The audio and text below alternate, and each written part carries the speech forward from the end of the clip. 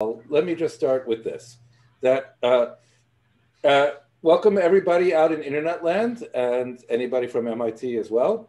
And let me mention that this Saturday night or Sunday morning, I guess officially Sunday morning, much of the United States is going to be changing the clocks. And so if you're somewhere that isn't changing the clocks, you might want to keep that in mind. If you're looking for us, Monday, 1 p.m. Eastern, it might well be an hour. I never remember whether it's earlier or later for you than it usually is. So I know the rest of, I know most of Europe is going to be doing it 2 weeks from now. And so I guess it'll be an hour earlier for those of you in Europe, for example. Okay, next thing is we seem to have had a little bit of a problem with the website. And so I was going to just try quickly to see what I think would work, but Dave tells me won't work, but I want to see it for myself. So I'm going to go to Pluto, and I've gotten into the habit of putting URLs right here. So I thought that this would work, but David tells me no, and David is usually right, but I'm going to try it anyway and see if it will work. And it does work. Okay, this time, Dave, I guess this time it worked. Okay, I'm glad to know that. Right. So the actual URL, which, let's see, what is the? Could we put it in the Discord or something so that people can find it? I already did. You already did. Even better. Okay. So this will be the first notebook for today, the structure.jl, and what I'm going to be doing is talking about a real computational thinking idea, which is taking advantage of structure. And structure can mean many things, and I'll give you a few examples. And then, depending on how the time goes, we're also going to talk about a particular kind of structure, which is principal components analysis, and that's this over here. So this is this particular notebook, which I gather Dave has already put into the Discord, so you can find that as well. So let me start with talking about structure, and there's a new feature that is going to be in the notebooks, and we're going to work backwards and get them in the old notebooks as well, which is what are the Julia commands, structures that are going to appear in this notebook. And so I made a list here. You can see 4 items, basically struct, dump, diagonal and sparse, so I'll count as 1 item, and error. So we're going to make an effort to put this at the beginning of every notebook, so you could figure out what little bits of Julia you'll be learning in this particular lecture at the same time. So thanks, Charles, for that nice idea. Okay, so structure, examples of structure. So let's see. I see if this is too big, the table of contents. Let's see, is this too small for you, Dave? Should I make it bigger? You always like me to zoom in, but I also like the table of contents on the side. Yes, it's okay. All righty. Okay, so structure. So the best way to talk about structure is to give some examples, but let me say that even if you were around for the last lecture of this semester, we talked about dynamic programming. And you might remember that the structure that we took advantage of was the common subproblems, right? So that there were these paths that would go left, down, and right, or I call them southwest, south, and southeast. And these were not just sort of random paths, but these were paths that had a structure to them. That is actually they had a common substructure. So that's perhaps one example, but let me kind of go a little slower and talk about other problems that have structure. So here's a really simple structure. And this is the so-called one-hot vector. It's a name that comes from machine learning. It's a very simple idea. I really like the name one-hot vector. Here's an example of a one-hot vector, okay? This is a vector that's made up of 0s and 1s, but only one of the elements is hot, right? The rest are cold, okay? So what that means is exactly one element is 1 and the rest are all 0, okay? And so that is a one-hot vector. In linear algebra, it might be called the column of the identity or a coordinate basis vector, but none of those words seem as good to me as one-hot vector. I really like that name, so I hope you like it too. And why, Alan, does it say one-hat vector? My one-hat vector. Yours says one hat? Yours says one hat. One. Look below. The name of the variable says my Variable one is hat. one hat vector. I don't know. But we could change it. Well, it's being defined again below, so you be careful. I don't know. Is it being my one hot vector is over here? Yeah. I wonder if that happened because we didn't want to clash. Yeah, that's what I'm wondering. That's probably what happens. I don't remember anymore. I wrote it last. That's a funny way to do it, though. Yeah, I guess it is. I don't remember my own sense of humor, if it was even me. Okay. That's because that's the American pronunciation. One hat vector. There you go. So I would like to ask a question, which is for everybody to think about, is how much information do you need to represent this vector? Obviously, it's made up of 6 elements, but do you really need 6 numbers to represent this vector? So is it, if n is 6, do you need n? Do you need 1? Do you need 2? I mean, really, what is the information content? Okay, and I'm sure you can all realize that 2 numbers ought to be enough, right? The size 6 and the position of the 1, 2 kind of tells you the whole story, really, right? So it seems it seems silly to write out a vector 0, 1, 0, 0, 0, 0 in the context of one hot vectors because 2 numbers will do the trick. By the way, just to mention that there's also the word one cold, okay? And a one cold vector is, again, a vector of 0s and 1s, but only one of the elements is cold, that is 0.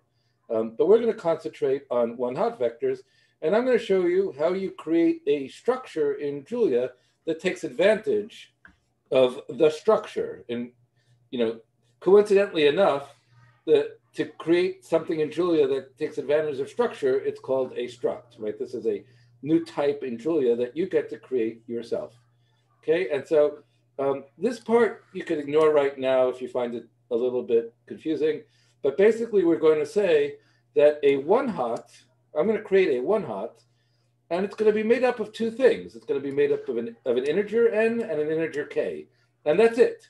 So a one hot is going to be 2 integers. It's not going to be, there's nothing more to one hot really. It's just these 2 integers.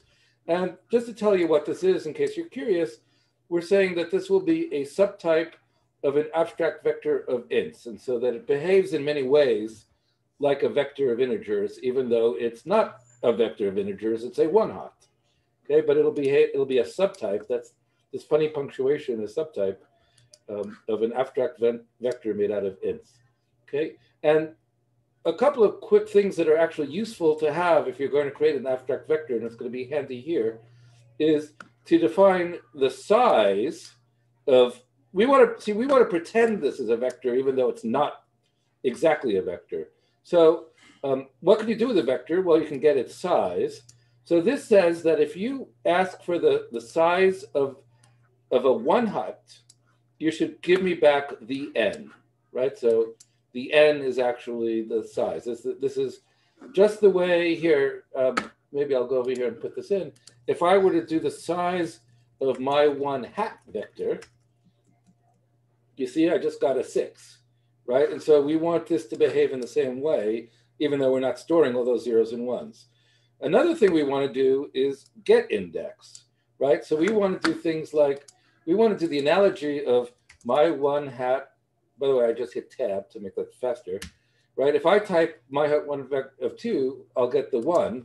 But if I do any other thing, I'll get a 0, right? If I call it with any other index, I get a 0.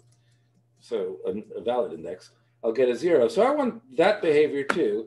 And so the command there is get index. Maybe I should have added size and get index to things that we are showing off in Julia today. And we need a one hot vector and an I. And basically what we're going to check is whether the, what we're checking is whether the number k in the one hot vector is equal to I, right? And we'll turn it into an int. So this is a true or a false, which becomes a 0 or a 1 as it's turned into an int. Okay, and so to actually pull this off, I could create a one hot vector by just typing one hot of 6, 2. And you see, it actually gives you the illusion of a vector, right? I mean, it even looks to Julia as if it's a vector, right? But yeah, let's see. My one hot vector, right, and if I actually index it, for example, if I index it with 2, I get the 1, but if I index it with 4, I get the 0. This completely has the full illusion of being a vector of zeros and ones, and yet it actually takes advantage of the structure. And one way you could actually see that is, I'm going to mention the dump and the with a small d and a capital D. In capital D, it actually prints in Pluto without any fuss. The small d, you have to do this silly Pluto thing with terminal, but I actually think it looks very nice. It kind of highlights, it's sort of like, to me, it looks like a blackboard. So I think I actually kind of like the with terminal just to highlight it. But in any event, what dump does is it kind of tells you everything that's going inside that object. So if I dump my one hot vector, you'll see that I'm getting 2 integers, the 6 and the 2, right? So you could use the capital D if you like, and it'll just print it sort of the boring way, or you could use the little d, and if you just do the little d, I'll show you, Pluto kind of ignores it. A regular Julia REPL wouldn't. But if you add this with terminal do thing, then you get this sort of nice blackboardy thing. Okay, so there you have it. My one hot vector is storing the 2 pieces of information that are critical to defining without wasting any space at all, right? And so that's structure. That's taking advantage of structure. Okay, and I don't know why, but I like to do visuals. So here's visualizing a one hot vector. N is the size. So here I'm just making n be 13. Here you could actually see it. And then K specifies where the 1 is. And so here's just a little visual. I don't know if this adds much to the story, but it's fun to look at. So here are some one hot vectors. Okay, but let me move on now. Just a comment that basically what we're saying is that this one hot object behaves as if it were a vector. It has the same behavior. You could not actually tell when you're indexing into it or when you're doing length of it. You can't actually tell how it's being stored internally. It has exactly the same behavior to the user. Right. And we already saw another example of that, which was range objects also behave like that. You can index into ranges and you can take the length of ranges. You don't know how many pieces of information they're storing. Oh, let's do a dump. Let's go dump of 1:7. Though we may have done this before, but let's just do it again. You need capital D. Yes, we do, or I have to do the with terminal. So there you see, this also has 2 numbers, a start and a stop, right? If, on the other hand, we took a range that was, like even numbers from 2 to 17 or something, then there's 3 numbers that store this, the 2, and it's clever enough to know that if you're starting at an even, you're actually literally stopping at a 16. So that's actually what's stored inside the computer is basically just these 3 integers for a range. Okay. By the way, something that came up the other day, and you'll see it in your MIT X homework, also inspired by Charles, is if you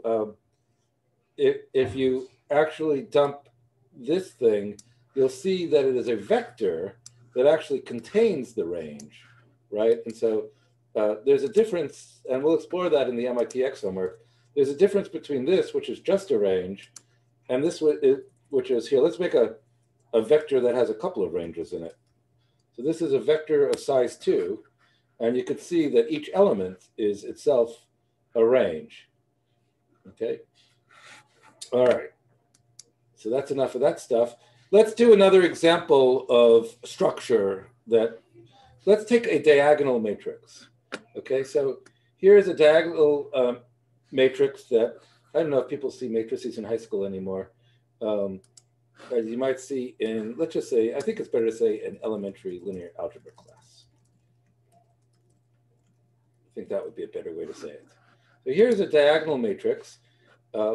It's a diagonal matrix is one that only has non-zeros potentially off on the diagonal, right? All the off-diagonal elements are 0. So this is a diagonal matrix, but for a 3x3 array, I think you could see that I only needed 3 numbers to represent it, right? For an n by n matrix, I would only need n numbers to represent a diagonal matrix. And so I don't know if your linear algebra class, they make you write out all the zeros or put in the dots, but it is silly to store them on a computer, especially if the matrix is large. I guess if it's small, it doesn't really matter. But Julia has a type called a diagonal, and it even prints them out kind of pretty. You can see there's dots where the zeros would be, okay? And let's do the dump right now of D. I can't remember if I did it later, but let's do it right here. You could see that the numbers that are stored are the 5, the 6, and the -10, right? There's no zeros stored. That's to be contrast, if you will, with if I dump the dense D, the one that I first defined, and as you probably would expect, this one is storing all of these numbers. The zeros are stored. So again, the structure of this diagonal matrix is just to have these numbers 5, 6, and -10. Okay, and so as I was just showing before, you could take a full matrix, or sometimes it's called a dense matrix, sort of a matrix in regular format, and you can cast it to being a diagonal using diagonal, or you could actually create it by just simply saying, what are the diagonal entries? Okay, I put it over here as well. So, I guess this is sort of always a good idea. It's kind of an obvious idea, but for any kind of data structure at all, any kind of algorithm, we're always trying to look for structure where it exists.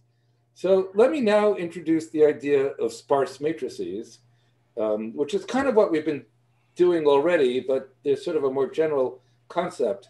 A lot of people would not call a diagonal matrix a sparse matrix, though technically it fits in.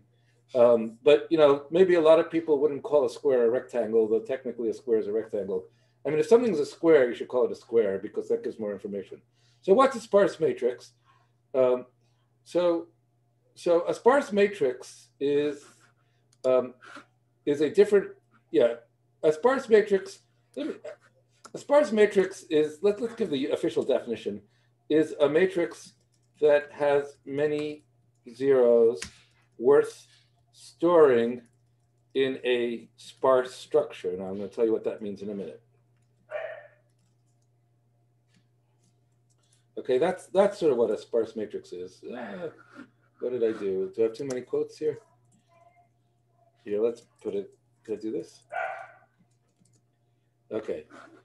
All right, so and so here's a very simple example. Here's a matrix that obviously has 3 non-zeros. Okay, the 12, the 9, and the 4. Okay, and here's a sparse representation of the same matrix. And for the human eye, this is actually not how it's stored, but for the human eye, you could say, well, the IJ, the row and column index for the 9 is 3, 1, and the third row and first column is the 12. The first row and third column is the 9, and the bottom right, the 3, 3 entry is a 4, right? And so, all the other entries are presumed to be 0, okay? And if you use the sparse arrays Julia package, you can go and see what's inside one of these matrices. And it's a little bit tricky, and I wasn't really planning to go into this, but it's not that bad. So I think I will show it to you to see how a general sparse matrix is stored. And maybe this is why I don't think of diagonal matrices as sparse matrices, because they have a special storage, right? So they're somehow, that's why I don't like to think of them as a general sparse matrix. But if we dump the sparse matrix, what we see is, besides the sizes, the m by n, the rows and columns being 3 by 3, there are 3 other vectors stored on the inside: a column pointer, a row value, and the non-zero values. And it's kind of better to go from bottom to top, which I've done over here. So the non-zero values are easy to understand. They're just the 12, the 9, and the 4. Okay, those are the non-zero values. That's the easiest. This is how it's stored internally. It's called CSC, or compressed sparse column format. There are other formats. This one has become the most common for certain applications because it kind of generally is good for matrix vector products and column slicing and so forth. But so it's made up of 12, 9, 4, the non-zero elements. And the row values are just the indices, the I indices, 3, 1, 3. It's the same 3, 1, 3 that you'll see over here. It's the first column, right? So the 12 is in the third row, the 9 is in the first row, and the 4 is in the third row. But instead of storing J, we're storing something a little bit different. we're storing the column pointer thing is always of length one more than the NZ val. So if this is 3, this is of length 4. And what it's doing is it's a pointer into NZ val, which tells you where the first non-zero is in that column. And that might even be in the next column. So for example, because, maybe I should let me put an 8 here, and then I'll change it back so you can actually follow this along. Yeah, so I want to be able to see this at the same time. Can I do that? I'm going to make it one smaller. Hope you'll be able to still see it. Okay, so what this says is, you'll notice that let's put a few more entries in, maybe here. Okay, so the 1 points to the first entry of this vector, and it says 12. And the 12 is the first non-zero in this column. 2 points to the second entry, and 8 is the first non-zero in this column. Okay, 4 says we're going to look at this, the 9, and the 9 is the first entry in the third column. And 6 actually doesn't point anywhere at all, right? It kind of falls off the end, and it tells you it's the way of indicating there's no further columns. Okay, that's kind of the way it's done. So I guess you could have just stopped with n, but this is the way it's done. It's pointing to the one column afterwards. Okay, now the fun happens if I zero out the second column, which is how we started out. If I zero out the second column, then something interesting happens. It says, oh, the first non-zero is a 9 for the second column. It's the second entry, and by the way, for the third column as well. Okay, I wasn't going to go too far into this. It's a little bit tricky, but this is how sparse matrices are stored. So the main point here is we store the values, we store the I, and we do something a little bit tricky that's somehow equivalent to getting the J. Okay, but I'd like to show you an example where this may not be a particularly good storage scheme. Here, I'm going to create a sparse matrix that is 1,000,000 by 1,000,000. It actually is, if you thought of it as a matrix, it has 1,000,000 rows and 1,000,000 columns. And the way I did that was I just created an entry where the 1,000,000 by 1,000,000, the I equals 1,000,000, J equals 1,000,000 entry is the number 9. So that automatically creates a 1,000,000 by 1,000,000 matrix. And even though we only have 3 non-zeros and they're in 3 rows, this thing here actually has to create an entry for each and every column. So it's actually one more than it's not one more than NZ val because it has an entry for each column. It's actually one more than the number of columns. So there's actually 1,000,001 entries stored here, which seems crazy, but that's exactly what it is.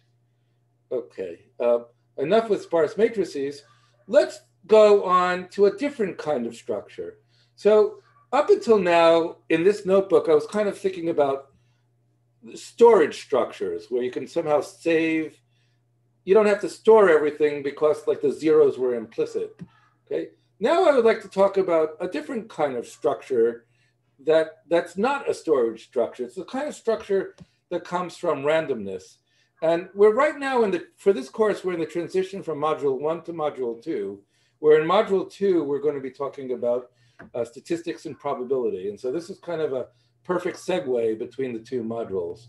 So let's talk about how much structure there is in a random vector, right? So here I'm going to create, this is Julia's command to create, and again, maybe I should add this, but I think we've seen it before. I'm going to create a vector with 1,000,000 entries, and all the digits are from 1 to 9. Okay, so here's a bit of that vector V. There's a more. Here's a kind of one way of displaying it if you want to see it. But 1,000,000 entries. There's the top 20 and the bottom 10. So yeah, there's 1,000,000 numbers. And the first thing you might say when I ask how much structure is there in a random vector, you might say there's no structure. It's a random vector, right? I mean, it's random. It has no structure. I actually like to say that randomness is itself a structure. I don't tend to think of random objects as nothing special objects or objects with no structure. They have a lot of structure. And so much of science and algorithms is based on taking advantage of the structure of randomness. It's the word random in common English almost suggests that it's the opposite of structure, but it's just not true. So, for example, we could take the mean and the standard deviation, and some would say that there's a structure right there. For example, I took the mean of this vector, and I want to compare it with the number 5, and the 4 digits. It's just about the number 5. You could take the standard deviation, and I happen to know that it's the square root of 20/3, and I could calculate it. You could see to a couple of digits, it's right there. So this random object, I could get a new one. Here, let's get another one. I could do it many times. There's something structured about this thing, right? To 3 or 4 digits, the mean and the standard deviation are not changing, right? So there's some structure right there. I mean, sometimes statisticians and maybe professors who've just graded exams would say that the mean and the variance is the structure and the rest is not even relevant. So sometimes people will sort of write down or note the mean and the standard deviation and in some instances just throw out the rest because that's perhaps all you really want to know. So you also might want to know how many 5s there are in the list. Well, then I would have to not throw out my data. Right, but you could reduce the data by just counting the number of 1s, the number of 2s, the number of 3s, etc. Yeah. You don't want me to do this, do you? There's how many 5s were in this data set. So, yep. But I could also, how do I do this? Can I go, I have to have statistics to go history? You probably want plots. You probably don't want to. How about I do this? This will be more fun anyway. For I equals 0 through 9, as long as you're, I think it goes from 1 to 9. I'm going from 1 to, all right, that's fine. It'll count the zeros too. Oh, that's why I got like 1/9 of a million. Aha. I was wondering why I didn't get like 10,000 or 100,000. Okay. Sum of V is equal to I. Okay, so here are the actual numbers. Yep. So, so I remember when I was a kid, they used to publish like the Powerball numbers in the newspaper, whatever the lottery was, and like people would oh, this one seems to have more, so we should go for that or something. Or is this one wait, this one may be the biggest one. Yeah, no, I can't spot it quickly. I'm sorry. This one seems to be the biggest one. Yeah, so maybe the number 4 comes up a little more often. So maybe you should choose the number 4. Of course, that's ridiculous. But yes, this might be something you might store away, for example, and then throw away the rest of the data. Okay. So for those of you who don't know what the mean is, but I bet you everybody does, that's just the sum of V over the length of V, and the standard deviation is maybe a little bit less familiar. What you do is you take your vector and then you demean it, right? And you subtract the mean from the vector, and then you take the sum of the squares, which kind of gives you sort of a distance from the mean squared thing. And then there's always that mysterious, and then you don't take the average by length, but you subtract 1, and people owe that to the degrees of freedom. I always hated that explanation, but that is what people do. And that is the variance, and then to get the standard deviation, you take the square roots. And by the way, that's what Julia does. When you take SCD of V, you get the exact same number. It's exactly this formula to get the standard deviation. Okay. So yeah, sometimes the summary statistics are all you want, but sometimes not. All right, let me go to another kind of structure, multiplication tables. Okay, so I'm going to define an outer product function of 2 vectors. And all I'm doing is I'm taking all the possible ways of multiplying an element of V with an element of W. Okay, for example, if I'm taking outer of 1 through 10, 1 through 10, I would get what would be an ordinary multiplication table. And I think I've kind of added it to a slider, which is more fun. So here's the 10 by 10 multiplication table. Last time when I did this last semester, David told me that in England, everybody learns the 12 by 12 multiplication table, right? So, but nonetheless, here's the multiplication table. You can let us know what you, in my school, it was 10 by 10. I didn't go to as good a school as David went to. But, you rapidly forget it soon after you learn it. Oh, I know the by 12 multiplication table. It just wasn't taught in my school. I've never forgotten this. Uh, I forget what happened yesterday, but my 12 by 12 multiplication table, I got done pat. That's no problem. But just to look at a few more outer products, instead of going through 1 through 10, for example, you could take 2, 4, 6, and 10, 100,000, and you could see all the possible ways of multiplying a number here with a number here. Okay, and so this is a multiplication table is a kind of structure, but it's not sparse. I mean, there are no zeros. It's not a diagonal matrix, but it's clear that you don't need n squared numbers to represent this object, right? It's got structure, but it's not a sparse structure. The interesting thing is that in many, many applications of matrices, there is structure, but it's not sparse structure that turns out to be truly important. It's sometimes a slightly more hidden structure. But here you could see that the structure is that of a multiplication table, right? Sometimes it's not obvious that it is a multiplication table. For example, here is a bunch of numbers made up randomly. And I don't know, maybe you're better than me, but I look at this 3 by 4 matrix and I'm not sure I would recognize that it is a multiplication table, that it comes from every product of one vector and another.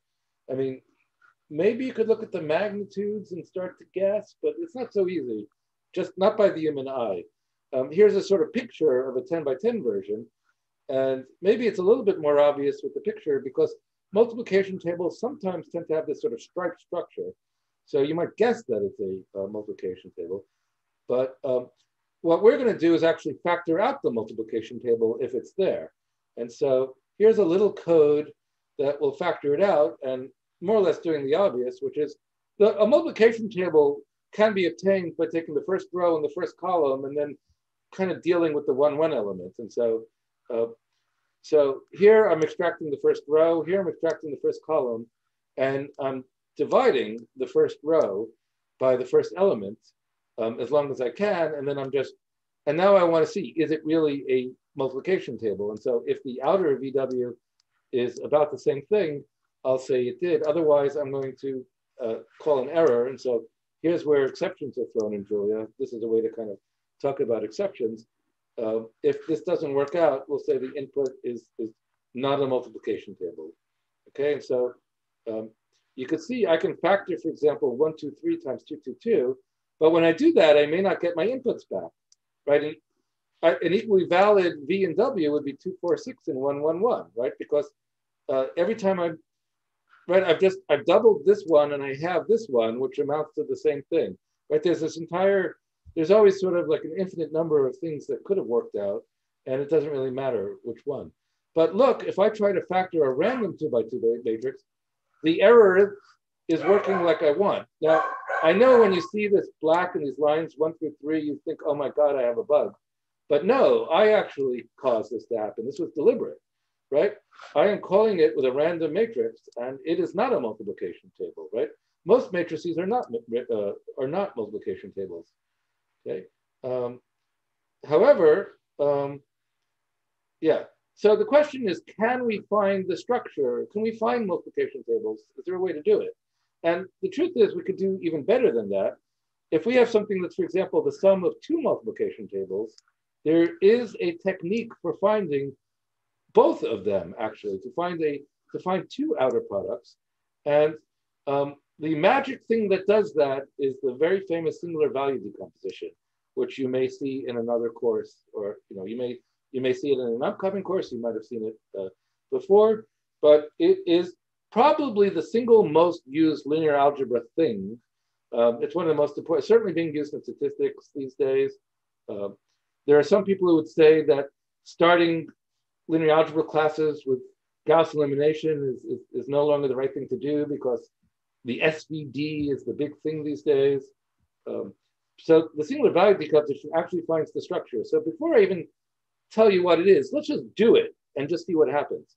So here I'm going to take this matrix, okay, and I'm going to, when there are a lot of times I actually run a function before I even know what the name means. I'm doing that with you. I mean, maybe that's a kind of computational thinking, which is just play with something, right? So I'm going to play with the SVD, and I guess you could see how it's called. You could see that it has 3 output arguments. my Zoom thing is in front of me, so I can't quite see this, but you could see an example somewhere here, like here you go, US comma V is usually 3 outputs to the SVD, so you could see that over there.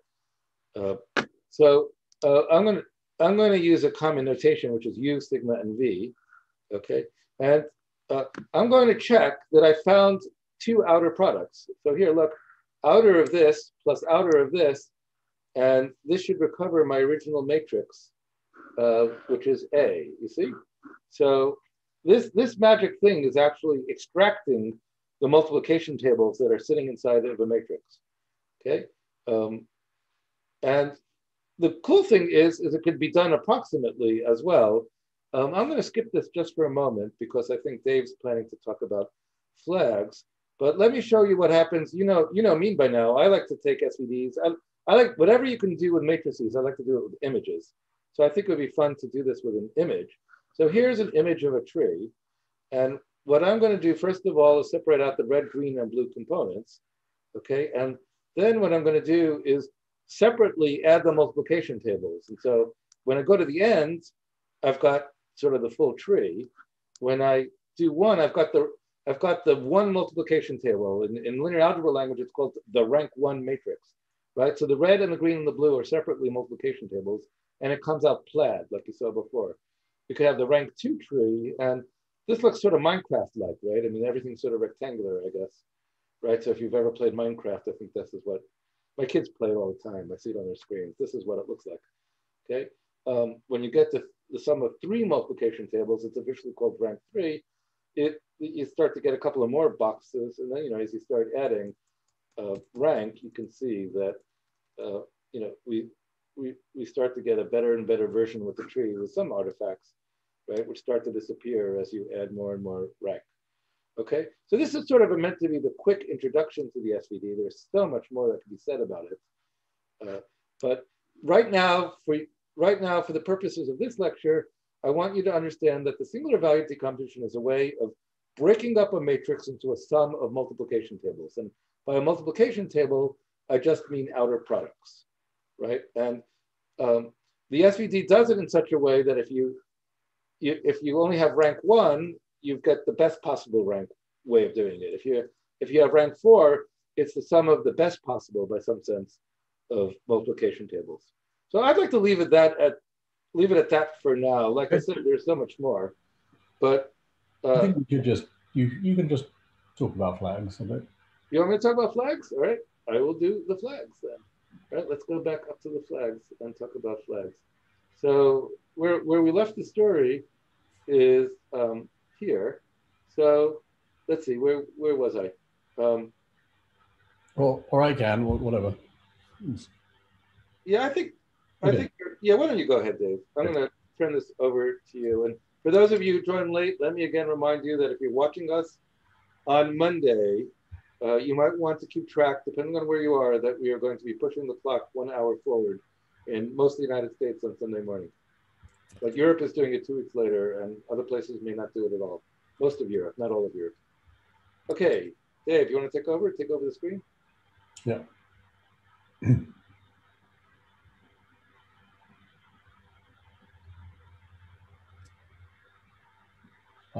Actually, hold on.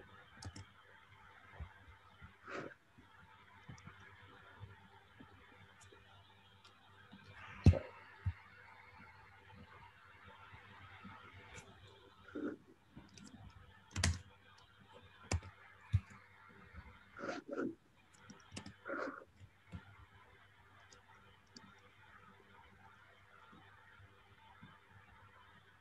Okay, can you see my screen? We do.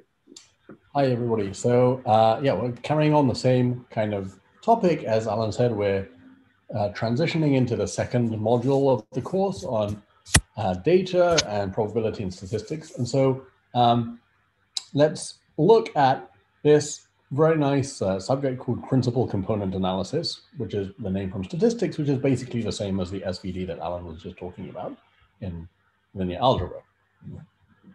So what we want to do is understand data. If we're given some data, We've been thinking of images as our input data, but of course, there's lots of other kinds of data in the world that are often in just sort of big matrices full of numbers. And we want to somehow extract information from those matrices. And that's the goal of this method of principal component analysis that we'll talk about in detail next time. But let's start off by thinking again about these multiplication tables that we've just been looking at, or outer products. So here's this table of again, of just the same outer product that Alan was just talking about. So here's a multiplication table. It doesn't not have to be square. You could multiply the numbers from 1 to 10 by the numbers from 1 to 12. And then we get this dense matrix, but it has a lot of structure in the sense that the whole matrix can be reproduced from just these two vectors. So instead of 120 numbers, I just need 10 numbers plus 12 numbers and the information, the extra information that that this matrix is created by doing this particular operation. So if I have those pieces of information, then I can reconstruct the whole matrix and I don't have to store the actual matrix. So you could just store those two vectors and do something very analogous to what Alan did with one hot vector and make a new type where you defined get index to extract the 6, 9 component by, it would actually in the moment multiply those numbers together and return that value. So exercise for the reader, implement that outer product or multiplication table type that does exactly that. So the point is that each column, if we think about what is the structure of this, what does this matrix look like? What is an outer product or a multiplication table? It means that each column is just a multiple of any of the other columns. So in this case, this 8 column is a multiple of this 6 column. Which multiple is it? It's 8 divided by 6 times this column. So that's 1.26 or something times this column. And each column is actually a multiple of any other column, and each row is a multiple of any other row. And so it has this sort of very nice structure, but as Alan said, it's not obvious just by staring at the table that that's the case. And so we want a way to actually realize that that's the case. And flags as in flags of countries, provide a pretty visual example of this. So here's a flag that, corresponds not with those colors, but that kind of shape corresponds to various different countries. Flags, I'm not very good with flags, so I don't actually remember which countries go which way around. But you could either have these horizontal stripes or vertical stripes. And if you think of those as numbers, like this matrix, this table of data here, you see that, oh yeah, that is a rank 1 matrix. That's what we're going to call matrices, which are just outer products, which are given by exactly an outer product, right? So what is this outer product? It's just given by the vector 1, 0.1, and 2.0 in the vertical direction. And then in the horizontal direction, in this particular case, I'm just multiplying, each column is exactly the same. And so I get exactly just repeating the same pattern in each column. And so I get these 3 colored stripes that are exactly the same all the way along. But a more general rank 1 matrix or outer product would have different values, right? So I'm actually I can multiply, as I said, each column by different amounts. And then if I draw that, I get a different kind of flag that I don't think corresponds to any country, which is this kind of thing. So a more general outer product looks like this, and you get this blocky structure that Alan was talking about. So let's just generate some bigger matrices with this outer product or rank 1 shape or structure and look at what they look like. So they look something like this. So you see that we get this kind of nice, you could probably sell this in a modern art gallery. But it has this very particular structure with these columns of color, and then there's rows of color and this sort of checkerboard shape. And that's what a rank 1 matrix looks like. So, if someone gives you a picture like that, you could sort of try and guess, oh yes, that is a rank 1 matrix. In other words, I could write it just using 1 single column and 1 single row and multiplying them in this way. But now, what about what if we start doing this reconstruction that Alan just mentioned, and we now look at a rank 2 matrix? So that means we take one of these checkerboards, one of these outer products, and we add another one to it. And that looks like this. So you can see that, well, we're starting to lose some of the checkerboard structure, but it's still sort of there, right? So if you sort of see checkerboard structure, you might imagine that it's just a sum of two outer products, or maybe three. And if I run this cell again, we can see a different version of that picture. And each time we run it, we'll just get different pictures. The colors correspond to the values. I guess yellow and red are high values, so close to 1, and blue is close to 0. And yeah, and that also depends on how, of course, on how much randomness you have. And so it starts to look less regular, but it still sort of has basically the same structure. And so you could visually guess, oh, maybe I can represent this matrix with less information than the whole matrix. And so, if you needed to transmit this data to somebody, you want to send an image over the internet, can I actually reduce? So part of the question is, can I reduce the amount of information I need to send to somebody, right? And then I can have better video because more people can send video over the internet at the same time, because I'm actually being able to compress the amount of data I need to send. That's sort of in the background of all of these questions. Okay, and so now what about, so there I took two rank 1 matrices and I added them together. So again, rank 1, the rank is how many multiplication tables or outer products do I need to add to exactly reconstruct the matrix. That's called the rank. So now let's do something slightly different. So now let's take a rank 1 matrix, here it is, the same one, and we're going to add random noise to each element separately.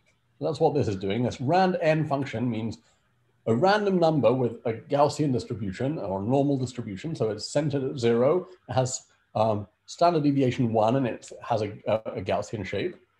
And we're sampling noise from that distribution. So we're choosing noise in such a way that the probability that we choose the value is given by this Gaussian distribution. And we're adding that separately to each pixel in this image. And what do we get? We get something that looks like this.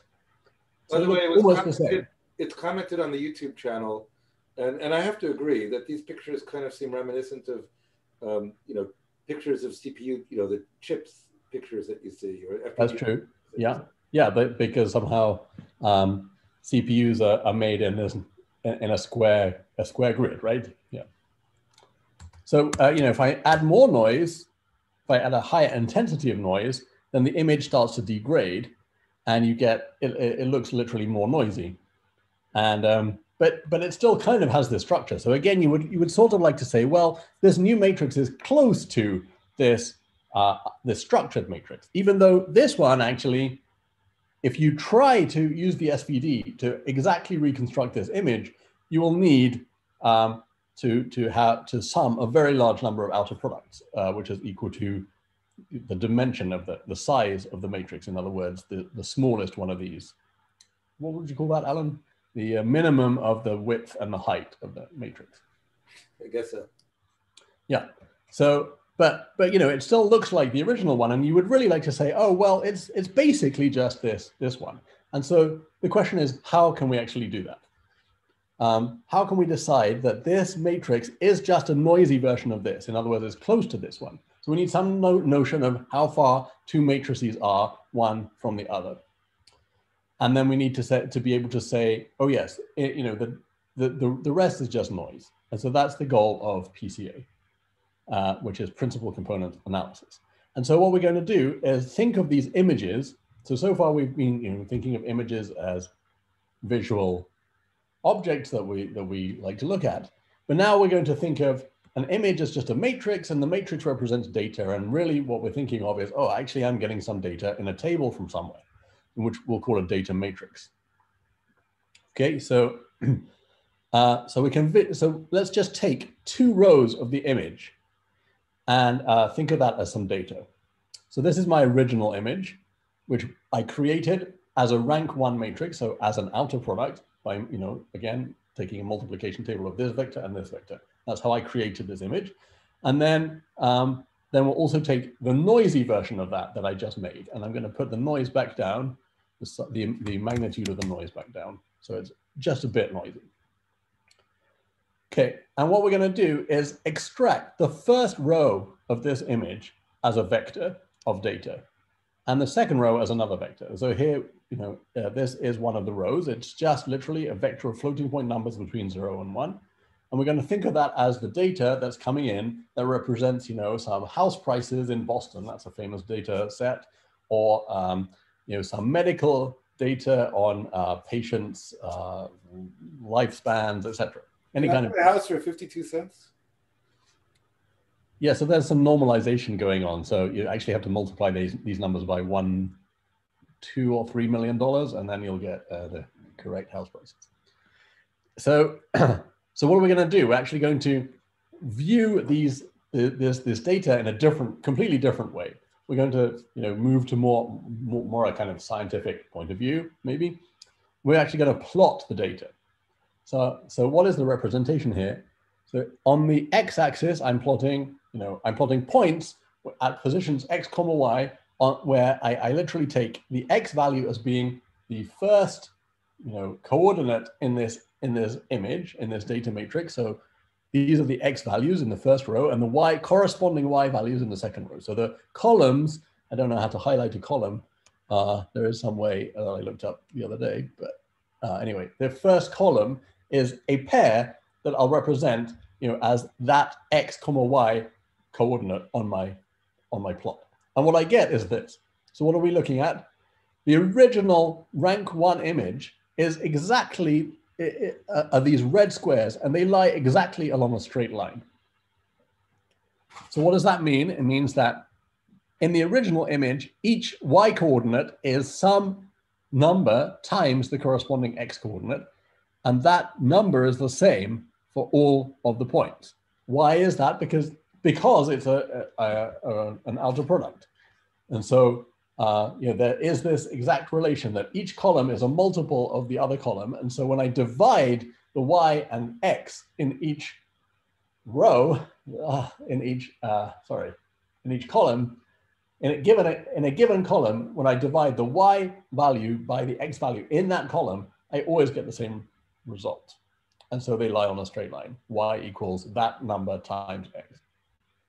And then the noisy image, I'm adding noise to basically the x and y coordinates, and that spreads out slightly into this blue set of data. Right? So basically what I'm trying to say is that the data that's coming in from my data source, it probably looks like this blue data. And if I were just to see that blue data, I would see, oh, that seems to be clustering around a straight line. And so actually what I would like to do is extract what straight line it seems to be clustering around and quantify what is the width or the spread around that straight line, and say, oh, that is actually small. That width is small compared to the length of the data in the other direction. And therefore, I would like to conclude that, oh yes, maybe this data is basically just a straight line plus noise. And so that's the idea of, the idea behind principal component analysis. And we'll see a computational thinking way to approach that, that algorithm in the next lecture. Great, thanks, Dave. So I think, again, we'll say goodbye to the folks on the internet, and we'll keep the Zoom open a little longer to see if anybody wants to chat. So see everybody on Monday, 1 p.m. Eastern Daylight Time. Dave?